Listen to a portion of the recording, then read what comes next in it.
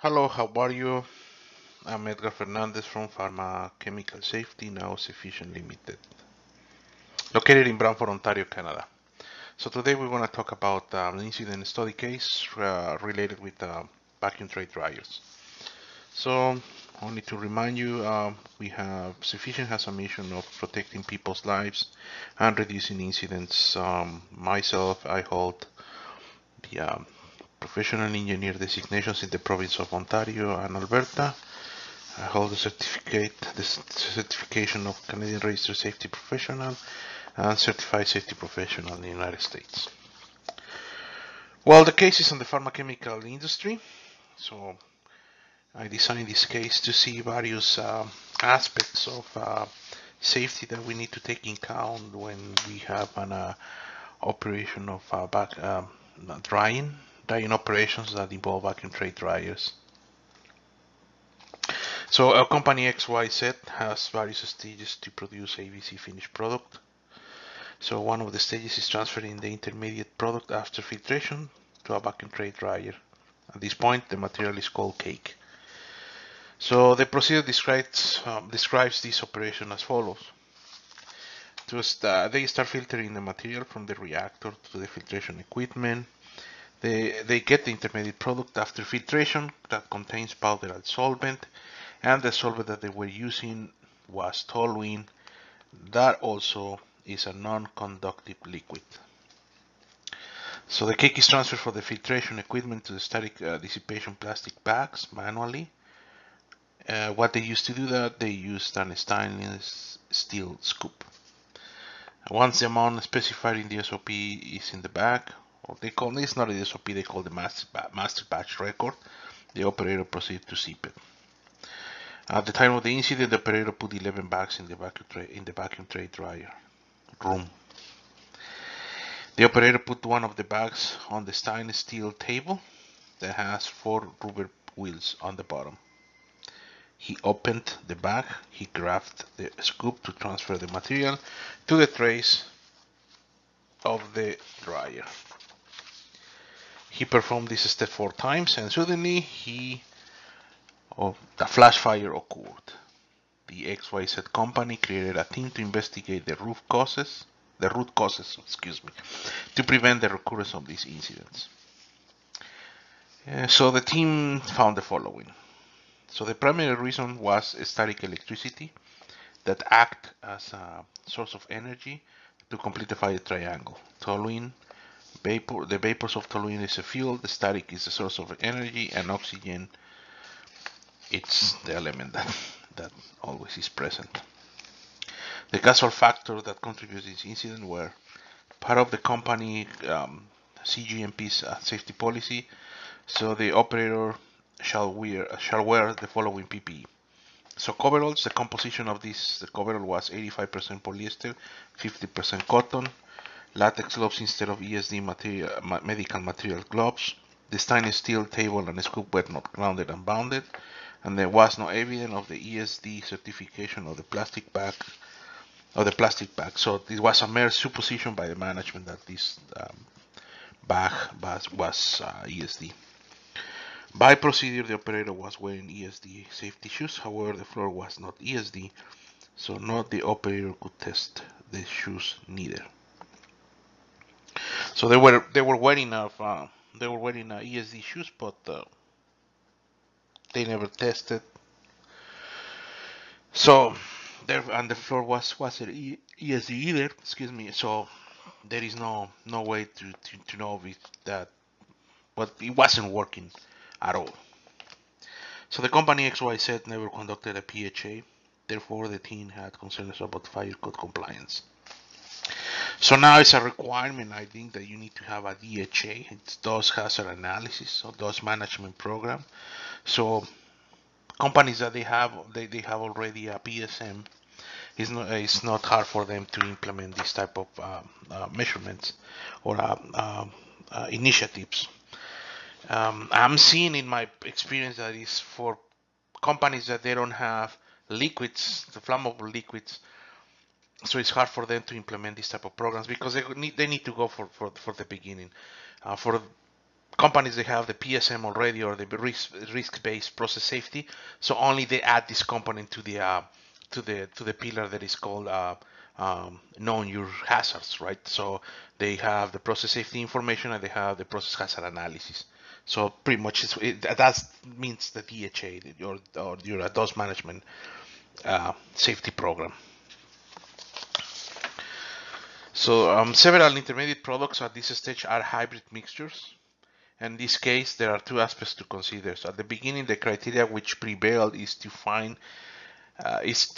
take this cake or this intermediate product as a flammable liquid, as flammable vapor, so take it as a flammable liquid, and start designing your operation in that way. And also and then at the end it's going to be combustible powder. So you need to check your electrical classification, which one is going to prevail. I think according to their NFPA recommendation, is going to prevail the flammable liquid.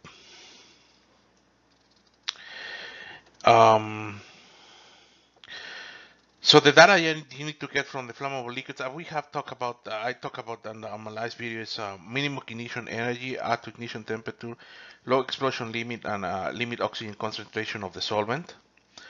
But also, according to the NFPA 64 standard for the prevention of fire and dust explosions from the manufacturing, processing, and handling of combustible solids standard, says that you need to test your powder. So actually, one of my videos before, we talk about classification of combustible powder. So I won't touch too much on that.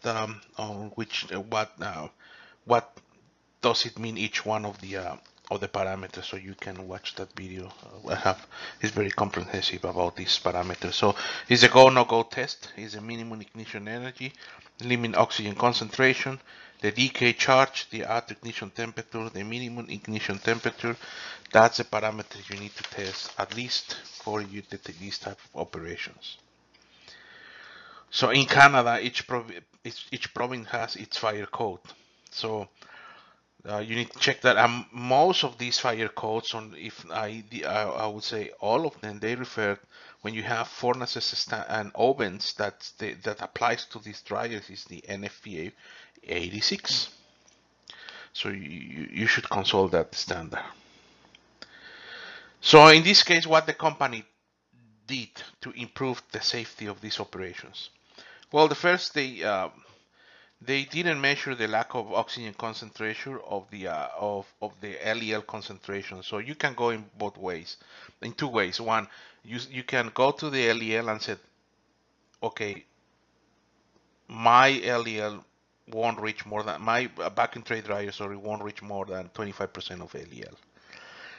But in this type of operations, for sure they're gonna go more than 25%. So the recommendation was go to make the atmosphere inert. So they install an oxygen sensor, and then they test the solvent and the powder, and they got the limit oxygen concentration. They install a sensor, and they went actually 40% below the LOC according to the NFPA 69. You have an oxygen sensor, it's 40% below the LOC. You don't have an oxygen sensor, it's 60% below LOC. So engineering reviewed the thickness of the dryer wall to verify the necessity of explosion-proof panel or venting, and in this case the dryer was complying. If not, you need to go to NFPA 68, and NFPA 86 says that thickness of less than 3 inches, you need to install explosion-proof or venting or relief system. Engineering examined the vacuum system to test if not carrying dust into the system, into the vacuum components. So this is very important. If you're carrying dust in your vacuum components, in vacuum system, you are in troubles. So that means that those things are not right. That means that combination with dust and flammable solvents, flammable vapors, very, very dangerous. So you need to verify that you are not carrying dust into that system. So maintenance check the grounding and the grounding of the dryer according to NFPA 77 recommended practices for starting electricity. Also for this type of operations, so NFPA 30, because you have flammable vapors at the beginning, and actually in a very high quantity concentration. So you need to go according to NFPA 30, standard of flammable and combustible liquids, that specifies that the floor shall be static dissipated for this type of operations. So at the moment of the incident, the floor was covered by an epoxy coat, so they decided to change it to ESD. So NFPA 77, they have the requirements how to inspect and maintain a ESD floor. So they decided to do every quarter to do the resistance measurements on the floor. Currently, the XYZ company is compiling the data that we described before for its intermediate and finished products. Engineering checked the electrical system of the equipment of the room and to be in compliance with the provincial electrical code, and that make reference to the NFPA 70 National Electrical Code. Is regarding on classification of components. Zone 1, class 1, zone 1, class 1, zone 2, or class 2, zone 1, class 2, zone 2. And they found that some of the components, they were not EX approved. The safety department replaced all coveralls and gloves for the ESD approved to avoid cross-contamination. And the reason, because that's the reason why they didn't accept the fire retardant clothes. But my recommendation is, no matter what, so the clothes that they have people underneath of the coveralls, I recommend to be fire retardant, and obviously the coveralls on the top, I understand that is GMPs, although they go into the ESD. I recommend to be protected and go to the FR clothes, clothing as well. And after the last day, engineering installed an ESD shoe tester, and they look for the certification of the bag, because nobody could found that bag was ESD certified. So everybody was assuming that was the ESD, but no certification. So they decided to change the bags to ESD as well. Thank you very much, guys, to listen to me to my videos. The reason why I'm doing that is because I want to help the industry and the community and people who has the curiosity to learn more about these topics and avoid incidents outside. And as we said, our mission is to protect people's lives and reduce incidents as well.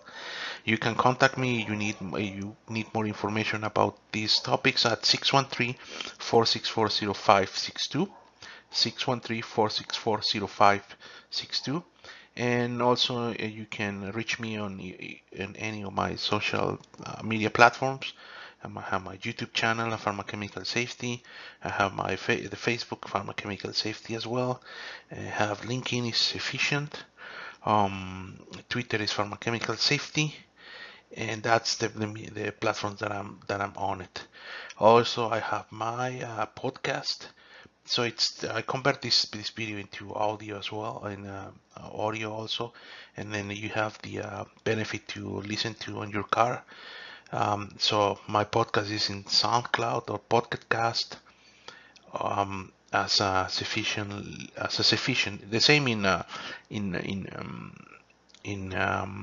iTunes as well. So you have an Android or an iPhone, so you are able to listen in both platforms as well. Thank you very much. Have an excellent week. See you next time. Bye.